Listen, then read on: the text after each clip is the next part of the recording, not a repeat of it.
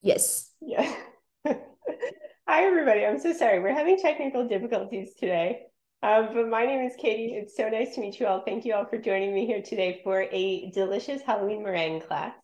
I'll give you a little bit of background on me for those I haven't met. I'm a pastry chef, former bakery owner.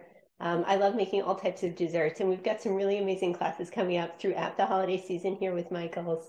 So I'm so excited to get into like more Halloween desserts like candy apples, cheesecake next week, and also Thanksgiving desserts, Christmas desserts, and things like that. So if you love this class today, which hopefully you will, definitely come back and check out more classes. They're pretty much every Thursday around this time. So sign up if you can. But we are making meringue today, which is a really fun thing to make. And I have to just open the chat. So hold on so I can see if anybody is saying anything along the way. Here we go. Burr, burr, burr, burr, burr. So sorry. Here we go. There we go. So if you do have any questions along the way, definitely feel free to jump in and ask. Throw it up in the chat. I could see the chat from here pretty well. So I will definitely try to answer them as they come in. But if not, Kena is here with me and she will maybe call them out to me as well. But to get started, Kena, if you can come to the top-down camera, I want to show you what ingredients I'm working with. And if you are able to bake with me today, hopefully you have your ingredients on hand. Pretty simple ingredients. We're basically starting with egg whites. I've got 3 large egg whites. They are at room temperature. I've got granulated sugar, cream of tartar, and we'll talk about why this is important later. A little bit of salt, so essential to balance the sweetness. Meringue is notoriously very sweet. And then I've got some fun stuff. I've got food coloring. I've got gel colors, which is really good for meringue. It's going to give you the most vibrant color without thinning your meringue. I've got some candy eyes. I've got some other fun things. I've got piping bags, of course, and my stand mixer, but you can absolutely use a hand mixer as well to make meringue. So if you do want to bake along, the recipe is posted underneath the class description. So you can definitely do that. And again, if you have questions along the way, definitely feel free to jump in and ask. But to give you a little bit of some pointers before we start, Kana, you can come back up when you can. And I know I'm going to drive her crazy today with switching the cameras back and forth.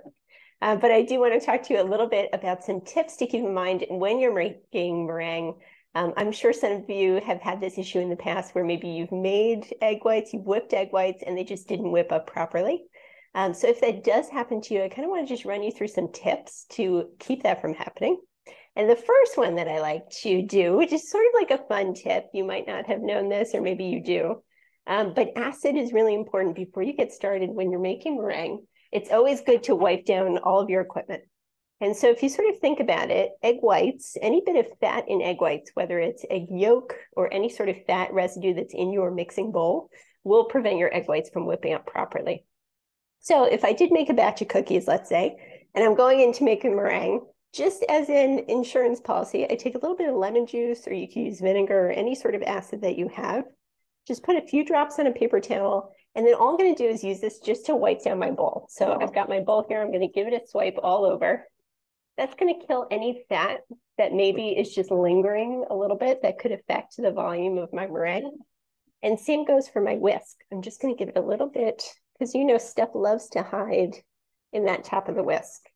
So I'm just going to wipe that down as well. And that should really just give us that extra insurance that everything is going to whip up properly. So when it comes to egg whites, another key thing you want to keep in mind is having your egg whites at room temperature before you start. When you're separating eggs, you'll notice that eggs separate more easily when they're cold. So I do like to take them straight out of the fridge, separate them first, but then I let them sit for about 15 to 30 minutes before I get started. And that's just going to bring them to room temperature. It's going to increase the volume, help with the stability of the meringue, and just give me a really overall great meringue to finish. So that's something I like to do as well. So let's move this out of the way. We're going to start whipping. So we can come back down. I'm going to scoot this out of the way so you can see what I'm doing here. And you can absolutely do this with a hand mixer as well. Keep in mind with a hand mixer, it's going to take probably about double the time to whip your meringue properly. And meringue does take a minute. So there's going to be some whipping happening here today. But I'm going to go ahead and get my egg whites in my bowl. And the next thing I'm going to add is my cream of tartar. So why is cream of tartar important? You've probably all seen this before in the supermarket. You've seen meringue recipes with cream of tartar. Does anybody know why cream of tartar is so important? And it is optional. But I'll give you a couple of seconds to answer that question while I measure this out. I've just got a 1/4 teaspoon of cream of tartar going into my 3 egg whites. Does anybody know? Any ideas? Cream of tartar is an acid. So what an acid does is it lowers the pH of our egg whites. It's going to really help to stabilize those proteins. And you can imagine as egg whites whip, that protein mesh expands. It traps air bubbles. It gets bigger and bigger. And so what the cream of tartar does is sort of just help stabilize that mixture and keep your meringue up and keep it with the most volume and the most stability. So it is nice to use cream of tartar if you have it. It's something you just keep in your cabinet, and it is helpful when you're making meringue for sure. I'm going to go ahead and start whipping this up. And I'm at about medium speed. I'm going to let it go for a couple of seconds.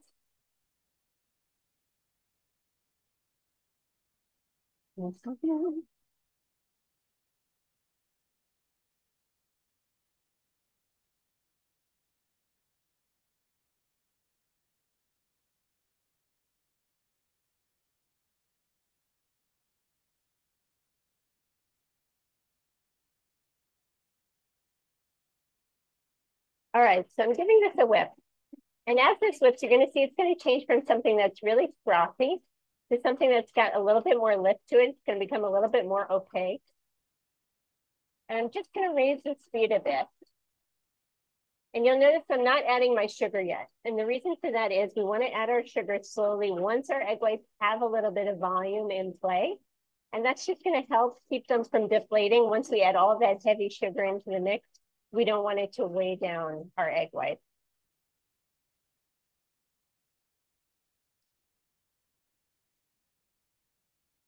All right, so you can see I've got a little bit of a lift here. This is our classic frothy stage, and we're going to talk about peaks as well as we go along today. You can see I've got a really frothy texture, almost like a good cappuccino going on here. And so what we're going to do is start adding our sugar slowly, and we're going to do that by just streaming it in nice and slow against the side of the bowl. And somebody throw something into the chat just so I know it's working.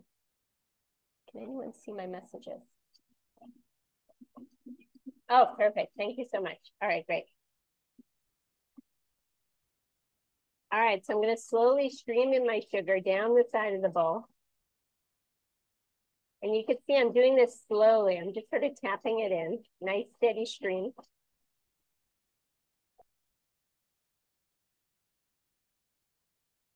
And just keeping on that medium to medium high speed. And just nice and steady right down the side. That's going to keep us from deflating our egg whites. It's going to leave everything really light and airy. We've got 3/4 cup of granulated sugar. Now you can use super fine sugar as well. That's going to give you an even smoother meringue. So if you have that on hand, that's great. And now is when we're really going to let it go for a bit. And when it gets to soft peaks, I'm going to stop it. I'm going to show you what they look like. And then we'll go from there. So the other things I have to flavor my meringue, I've got vanilla bean paste. I've got salts. You could add things like extracts. You could add peppermint extract for Christmas would be really nice. Almond extract, lemon extract, you know, anything that you prefer. Zest, spices, anything you like in a dry form is great. As you get into more liquid forms of flavoring, just keep in mind that the more you add, the more it's going to thin your meringue a little bit. So kind of be wary about how much you're adding.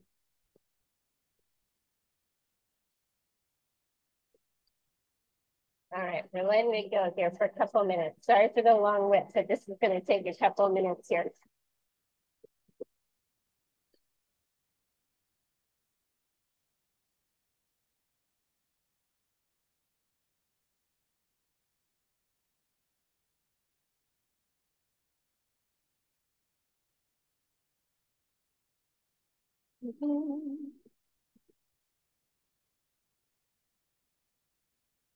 All right, so let's check out what we've got.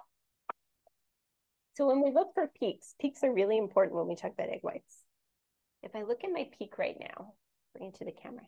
you can see it's got some good height to it, right? It's kind of holding its shape. And classically, when a peak stands up like this and it sort of hooks over, that's almost a medium peak. If you think stiff peak, you're thinking like a mohawk, right? It's going to kind of stand straight up. If you keep going from that, it's going to become dry. It's going to become overwhipped.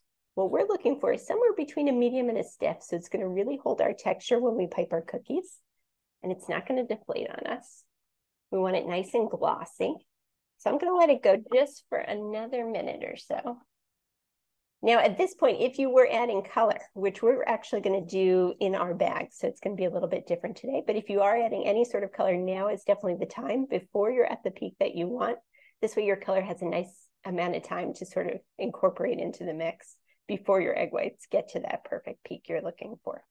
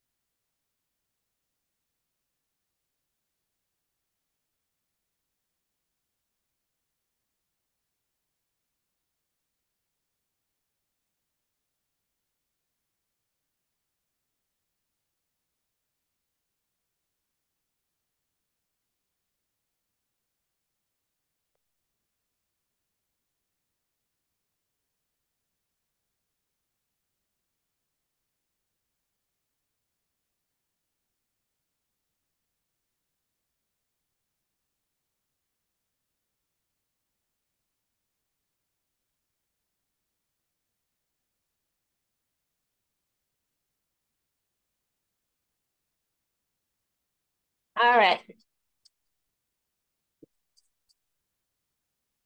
Let's see where we're at now. Look at this. Oh, this is glorious.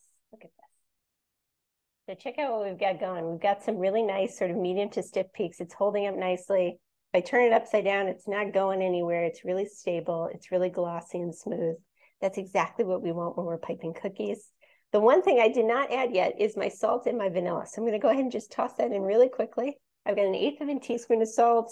Salt is so important when we talk about meringues. Meringues can be so sweet, so that salt really does balance. And if you are not a fan or not, if you haven't used this before, the Nielsen Massey, the vanilla bean paste, I just love it. I put it in everything. So I definitely recommend it, but it does add flecks of vanilla bean to your meringues, which you may like, you may not like. You could also just use extract. That would be fine too. All right. That's it. It's it. So I talked about color. So actually what we're going to do today, because I want to use this meringue in a variety of ways, I didn't color my entire meringue. So this way we can get a variety of colors out of one batch. But if you do want to color, feel free to do any color you love. Again, gel color is definitely preferable to liquid. It's going to keep your meringue from thinning out. But I do have a baking sheet lined with parchment, and my oven is preheated to 250 degrees. Oh, Sue, yours is not getting thick. Keep going. Keep whipping, Sue. Another tip is if you are working with a plastic bowl, keep in mind that that can kind of trap fat as well. It's always good to work with a stainless steel bowl when you're whipping. And what we're going to do is I've got some piping bags. So we're going to do a variety of shapes today. I'll show you what I made before, just so you could see what I'm sort of going for here. So I've got some different things. So we're going to do like some little fun, like little candy corn kisses. I've got some snowmen. We're going to decorate those. I've got these little monsters that are kind of swirled with different colors. We're going to add some candy eyes to those guys. I thought we could do some pumpkins as well. And out of this one batch of meringue, you're going to get pretty much like a full sheet tray of meringues. So it's a good amount of meringues. You can double this. You can triple this if you have room in your mixer. Feel free to amp it up as much as you like. And whenever I'm working with a piping bag, I fold down the top. That's going to keep my edge nice and clean. And I'm just going to put my tip in. So the first tip I'm going to start with is just my medium round. You can see this is about a 1/2 inch round going right in. Go ahead and give it a trim. And you just want your tip to clear the bag. You never want your tip to be too far down that it's going to pop out accidentally. And if I'm just going with a white meringue, I could just use my meringue exactly as it is. And then for the next one, I'm going to show you how I'm coloring it a bit. I'm just going to put a little bit of my meringue in my bag. Take my top back up. You can see now it's nice and clean on the top. Give it a smush. And we're going to start by doing some fun things like bones and things like that. So actually, Kana, if you want to come down to the side camera, let's see if we can get a closer shot here so you guys can see a bit better. There we go. That's good. All right, so here I've got my meringue. It's ready to pipe. So to pipe some bones, which is kind of just like a fun Halloween sort of situation, I'm just going to take my bag and I'm going to make 2 rounds, almost as if I was piping a heart. And I'm just going to pull and make 2 rounds on the other side. Let me go a little bit closer where you can see here. Hello. I've got my bones. So 2 rounds, 1 round, 2 rounds, pull, pull, pull, pull, pull, and 1 round, 2 rounds. And if you find that when you're piping your meringue, you get some of these little kisses, wet your finger, just a little bit of water, and just use that just to flatten it out. And that's going to get rid of any of those little kisses you've got and just make a really perfect meringue. So here we've got some cute bones going on. That's one fun thing you can do. If I want to do, did I call them snowmen before? I meant ghosts. If I want to make ghosts, just build up your meringue as high as you want to go. You can build it up again and make as high as you like. You could swirl them. Make some fun ghosts that way. And we're actually going to dip those in chocolate and do some sprinkles. And it should be really cute. Get some fun ghosts going on. Now, if I want to color my bag, which can be really fun to do, and we actually did this in the macaroon class last week, I'm going to do the same thing. I'm going to take my bag, fold down the top, and let's do our star tip. I've got like a medium star right in there. Give it a trim. Now, before I add my meringue, I'm going to take a little bit of my gel color and just a paintbrush, my baking paintbrush. And I'm just going to paint my bag, which is a really fun way of getting really vivid color without adding it directly to the meringue. So you can make a variety of colors just by painting. I'm going to take my paintbrush. I dipped it into my gel, and all I'm doing is painting my bag with my color, just making a line right inside the bag. Sue, how's your meringue doing? Let us know. Make sure you go all the way to the bottom where the tip is. You can see I'm just kind of building it, because you'll find sometimes when you're piping, you get all this white right off the bat, and you're like waiting and waiting for the color to come. And it's because maybe you didn't go deep enough into the bag. So same thing with my orange. Now flip the bag over and do the other side. All the way in with my orange. This is going to give us a really nice swirl. You could add other colors. You could change it up. You'll see we'll do that for the monsters. Maybe we'll do some green and some purple. And you will always get the color in your hands when you do this. No matter how clean you are, you're always going to get color. So go ahead and same thing. I'm going to add the meringue to my bag and add it towards the top, and I'll show you why. As you push down, it's going to kind of grab that color. Add my meringue in. I'm going to fold up the top and give it a push. And you can see that color, right? Starting to swirl down the sides, which is really fun. All right, so now if we're piping, we should start to get some color. Maybe not right off the bat, but eventually. Let's give it a second. Okay. We can do some fun shapes. And as that color comes out, it's going to start to swirl really nicely. You can see I'm getting, on one side I'm getting orange, on the other side I'm getting yellow. And that's just a really easy way to like make these really pretty swirls. That's fun for Christmas with peppermints. Could do a red and white. Really anything you like, and these are so cute. Look how they swirl. I'll try to see all that color. And these can pipe pretty close together. They're going to expand just a bit as they start baking, but you can really pack these onto your baking sheet without worrying too much.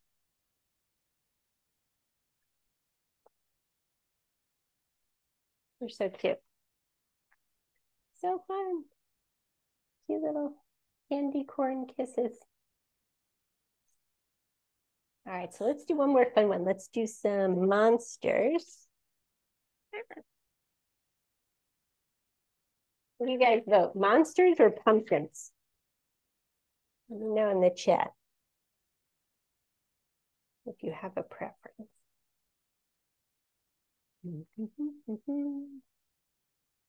Monster. Thank you, Tina. All right. Monster it up. So same deal for monsters. Move this out of the way so you can see here. So same idea. Roll down the top of my bag. I'm using a small round. You could do a medium round. It doesn't matter. Make little monsters. And same idea. We're going to paint our bag, but this time instead of painting with yellow and orange, we're going to paint with purple and green.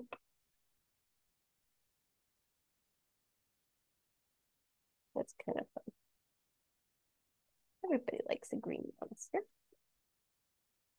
All right, dip it in your gel. Give it a brush. And you don't even have to be so careful. You can really just like throw in some colors. I feel like for Halloween, it's one of those holidays where it's like more color is better. My color's getting real fun over here. I've got this really nice violet. And what's nice about this Satin Ice Violet versus I have like an AmeriColor also. Ooh, somebody else wants pumpkins. We'll see if we have enough meringue for that. The downside to AmeriColor is that the purple always comes out blue. I don't know if anybody else notices that, but it drives me crazy. I always have to add red to my purple to make it blue. But this particular, here we go, the Satin Ice, it's like a really beautiful violet, which is nice. All right, let's add some meringue. I think I have enough for pumpkins. We'll only do a few monsters. Swoosh it down, get some color. Ooh, look at that. Nice swirl. And don't underwhip your meringue. If there are any questions about, oh, is it stiff enough? Keep going. Like at this point, if I notice, you know what, it's not quite stiff enough for me, throw your whip back in and just let it go like another minute or so, and that's fine. All right, so same idea as my, keep wanting to call them snowmen, but my ghosts, I'm gonna kind of build them up. We'll wait for that color to come a little bit. But as I get to the top, I'm gonna take it and just make a few kisses just to give him like some fun spiky hair. You can see it's starting to swirl. See that fun color? And monsters can be pretty weird, so you can get pretty fun with this. And you'll see the ones I baked before. Once you add the candy eyes, they're like really funny. They remind me of like Ghostbusters style. Okay. So just some kisses. You can see they're just fun. They're fun, guys. And once they bake up, you'll see later, but you get like these cute little guys here with like this little pointy hair. And once you add an eye, it's like instant monster. It's really cute. All right, so if we have a minute, we're gonna do pumpkins real quick. Let's get some orange in a bag. I used up all my bags and all my tips, so let me just grab one more.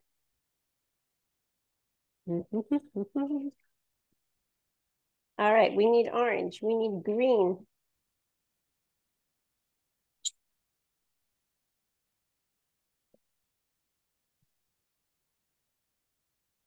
So green is going to be for our stems, orange is going to be for our pumpkin bodies.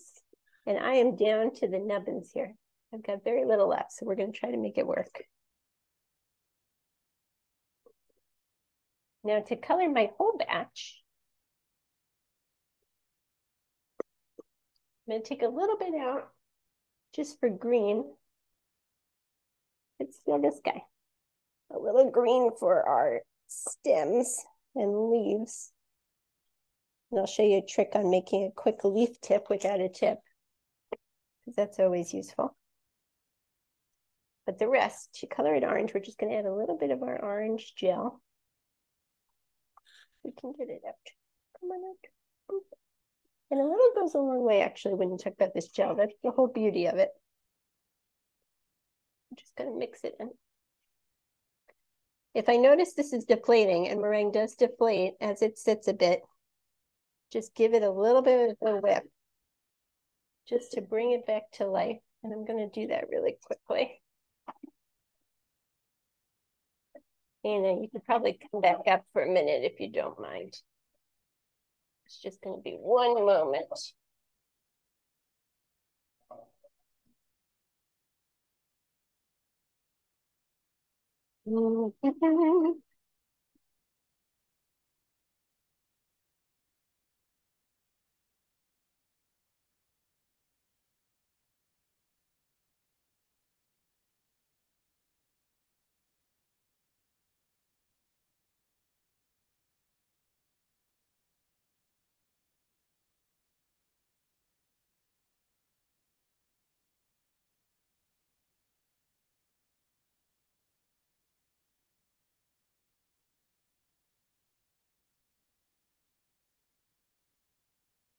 Hannah, come back to me.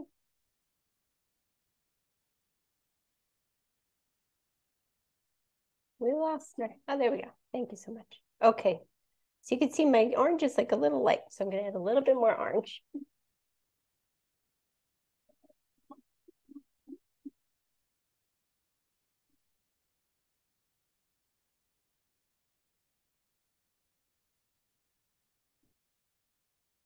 Pretty good.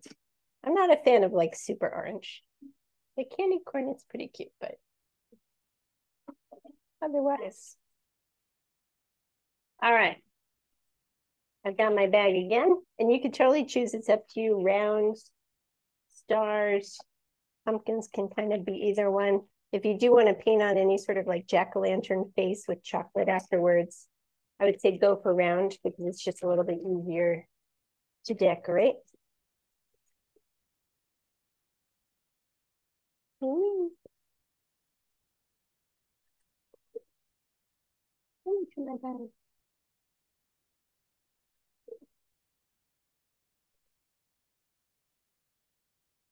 Got my green waiting here. Hello, friends. All right.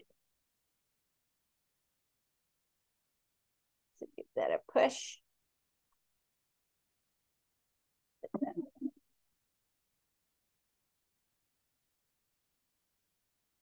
Everybody see?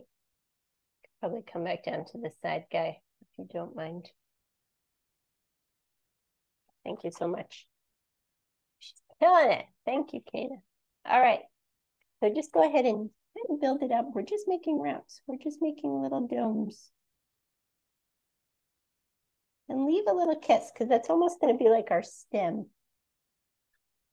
You can see I'm not too far from the baking sheet, but far enough that my meringue is sort of falling. Right? This is going to give me a little bit more height. Just let it see I'm sort of hovering above the baking sheet and I'm just pushing, pushing, pushing, pushing. Just so I get a little bit of a cute pumpkin situation. A mound. That's plenty. Now, if we want a quick and easy leaf tip without having a leaf tip, I've got a little bit extra meringue here. I'm just going to add my green color too.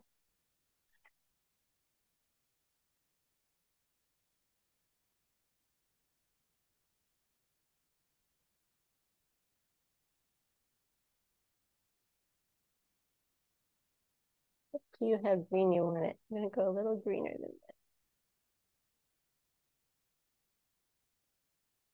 It's always fun to play with color, adding like a little bit of brown to your green would be really nice. Same with adding a little brown to your orange to get like a little bit more of that pumpkin-y color. Could add some pumpkin spice to your pumpkins. It'd be really yummy. I'm trying not to be too generous, but it's just not green enough. Come to me. This thing is tapped out. I've used it all. Oh, there we go.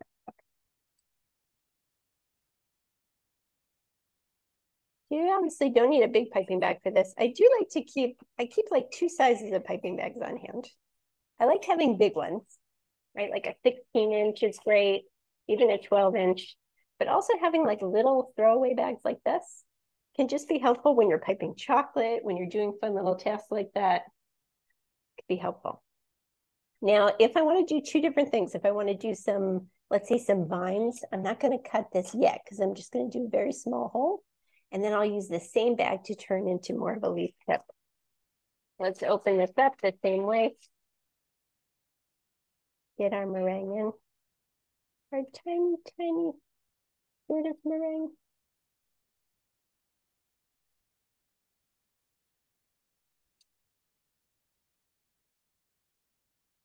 We're just going to do a very, very small hole for our vine.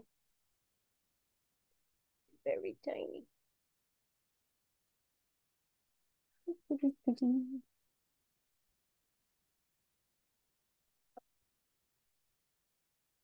the beauty of meringue is you could bake with different decorations like this. Let's just test it before we do it on the, too small.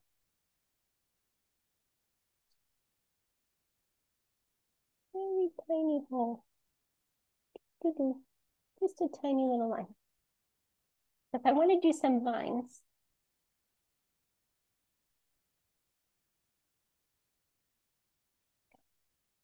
just take my green and just let it fall as I pipe. Just do some cute little line.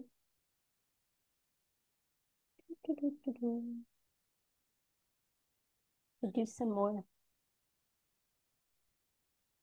It just gives us like a fun pumpkin-y situation.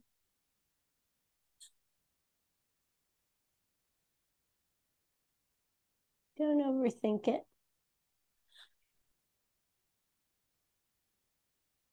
Cute little vines. Now, if I want to add leaves, I'm going to take my tip and I'm just going to cut a V. So I'm going to take it and just V it on one side and V it on the other side. I've got, I don't know if you could see that, I know it's very close, but I've just got a little bit of an angle cut on either side. It's just Ving out. Now I'm going to turn it in this direction. And when I pipe,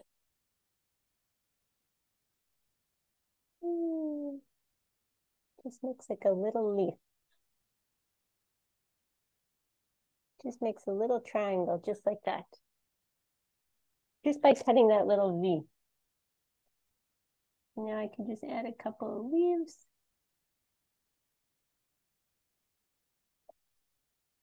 You could add like a little brown stem. You could do anything you want. After they come out with a little bit of chocolate, like we're going to decorate some of the ghosts, you could use that for a jack-o'-lantern face.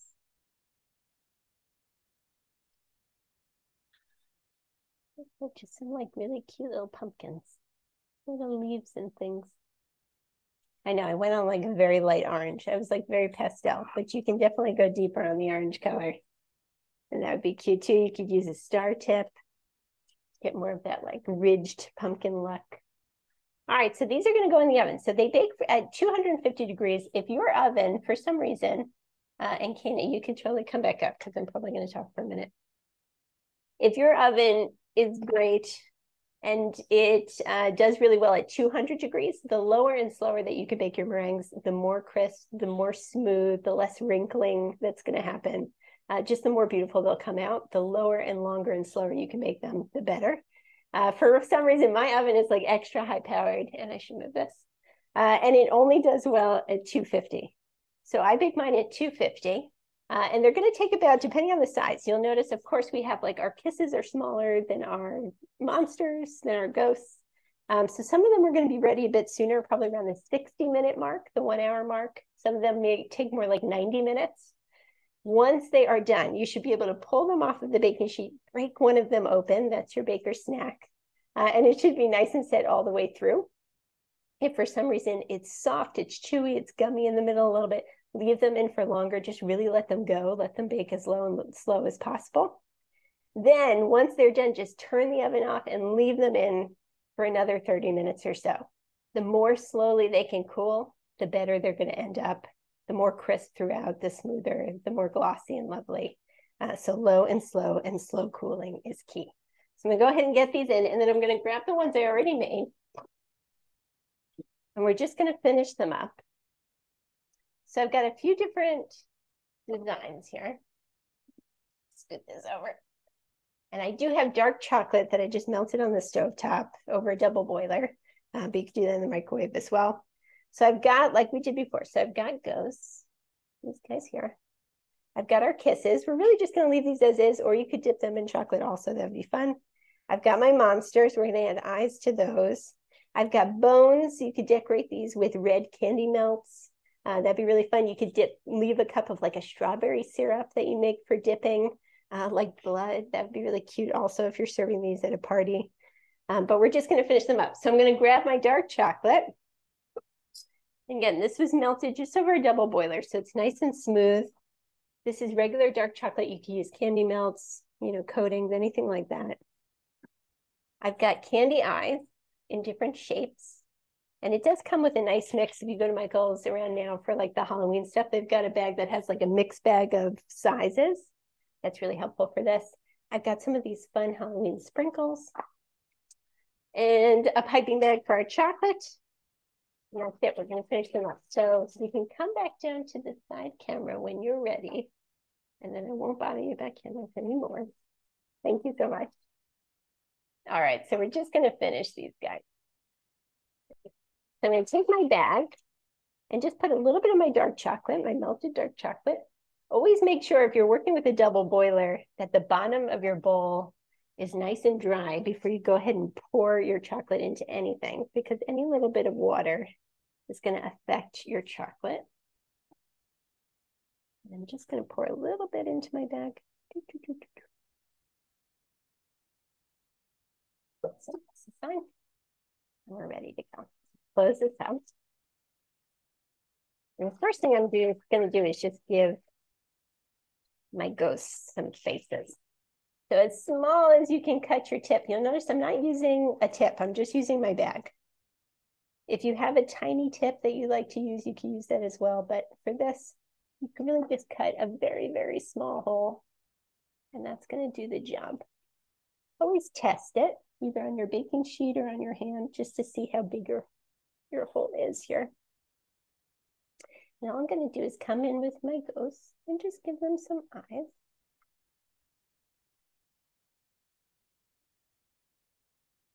Give it a little mouth. Spooky. And just let him set. Now, before I do the next one, if you want to just switch it up a little bit, I'm going to take some of our chocolate and just give it a dip first. I'm going to dip my bottom just into my chocolate, just to coat. And you see like how nice that is to dip. It just gives it like really pretty finish.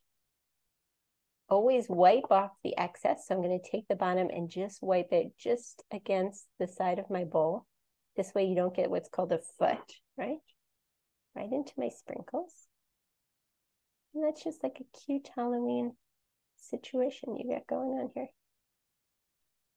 Right back on. Then I can add my face.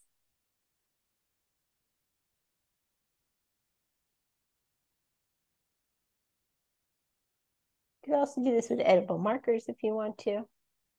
That'd be fun also. To finish up our monsters, got my monster face here. I'm just going to add a little chocolate as glue. Just add my big eyeball. He's kind of fun. He reminds me of like a minion. And the one thing you don't really want to do with meringues is put them in the refrigerator. So if you are getting your chocolate to set, candy coatings, or any sort of candy melts can be really helpful for that reason. You don't have to chill them to help them set. But if you are trying to get your chocolate to chill faster, just put it in a cool spot. Avoid putting it in the freezer or the fridge. That humidity is going to kind of mess with your meringue and soften it a little bit, and we don't want that. We want it to stay really nice and crisp. And do I want to say thanks, Tina? I like him. He's fun. You could also do like a little bit of a drizzle. You could drizzle him a little bit. He's kind of cute. You could add some sprinkles. You could have a lot of fun with these. This is the great part for kids. Once you've made the meringue, get the kids in to finish them up. I've got eyes in different sizes. Oh, he lost his eye. Come back. Go. You stay over there. You could really have fun with these and decorate them any way you like. And you can see once you break in, you've got the good texture. Here, we'll take one of these. We'll sacrifice our bone. That's what you want all the way through. Nice and crisp. You're going to store these in an airtight container at room temperature. If you are serving them at a party, you can make them up to maybe 2 or 3 days ahead. Kana, you can definitely come back up when you can. You can make them 2 or 3 days ahead. Just store them in an airtight container at room temperature. Again, avoid refrigeration, avoid freezing. That humidity is just not worth it, but they will stay really well for a while. You'll find those little packets of silica beads. If you like to use things like that, that'll keep them dry for longer. That could be helpful as well. But in general, just airtight container, keep them on hand. They'll be great for serving. And that's pretty much it, guys. So any questions, feel free to jump in the chat, ask away. But otherwise, thank you for joining me here for meringues today. I hope you enjoyed it. It was so fun to bake with you. So I hope to see you back next week for a cheesecake class. And thank you guys so much. Thank you.